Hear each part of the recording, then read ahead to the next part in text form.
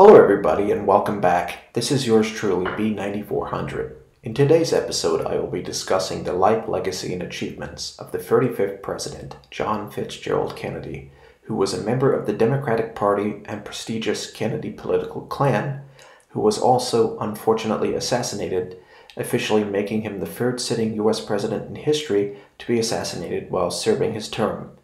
Let's get into it, shall we? John Fitzgerald Kennedy, J.F.K, was the 35th President of the U.S., serving from January 20th, 1961 until his assassination on November 22, 1963.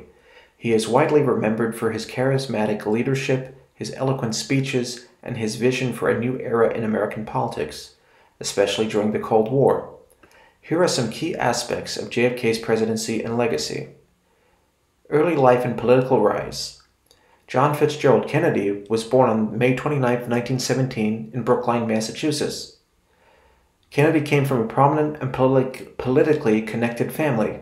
His father, Joseph P. Kennedy Sr., was a wealthy businessman and diplomat, and his mother, Rose Kennedy, was also from a politically engaged family.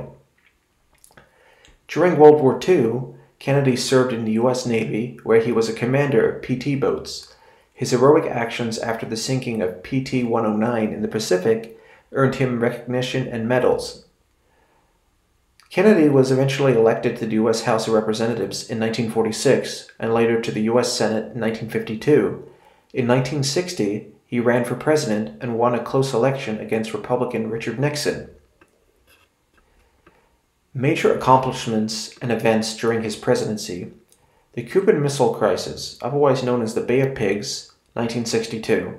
One of the most significant moments of JFK's presidency was the Cuban Missile Crisis, where the U.S. and the Soviet Union came to the brink of nuclear war over the placement of Soviet missiles in Cuba.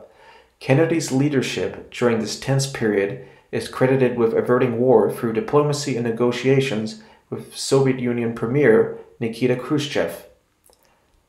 Civil rights movement.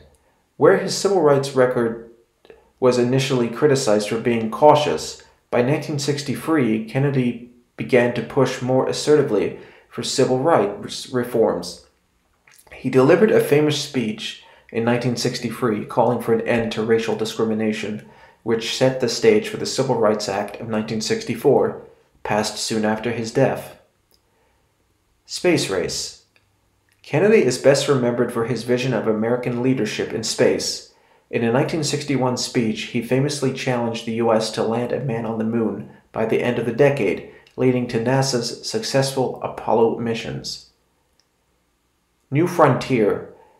Kennedy's domestic program, known as the New Frontier, sought to address various social, economic, and educational challenges. He pushed for increased funding for education, healthcare, and social welfare, though many of his proposals faced resistance in Congress. Assassination and legacy. On the 22nd of November 1963, while traveling in a motorcade in Dallas County, Texas, Kennedy was shot and killed. His death shocked the world, and the subsequent investigation, overseen by the Warren Commission, concluded that he was assassinated by a lone gunman by the name of Lee Harvey Oswald. However, various conspiracy theories about the assassination persist to this day, just over 60 years later. Kennedy's short presidency is often romanticized due to his youth, idealism, and tragic death. His speeches and ideals, particularly his call to service, "Ask what your country can do for you, ask what you can do for your country," in Berlin, Germany, continue to inspire people worldwide. That just about concludes today's episode. Thanks for tuning in. It's very much appreciated. Make sure to switch on the notification bell in order to receive regular updates from me. And make sure to subscribe as well, as it helps me out considerably in terms of expanding my brand name. Until next time, this has been yours truly, B9400. Thanks for tuning in.